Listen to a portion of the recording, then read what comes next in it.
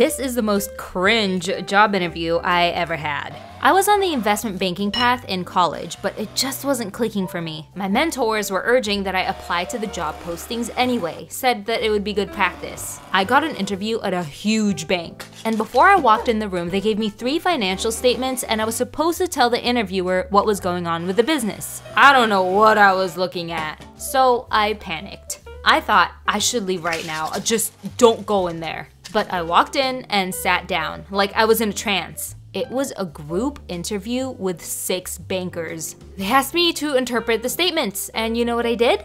I literally read out the numbers on the paper, like I was reading out of a storybook. They cut the interview short, and I remembered walking out of there using my resume to cover my face. That was 10 years ago and I hate it. I still shudder thinking about it. But it gave me the sign to give up that path because clearly I didn't even want that career.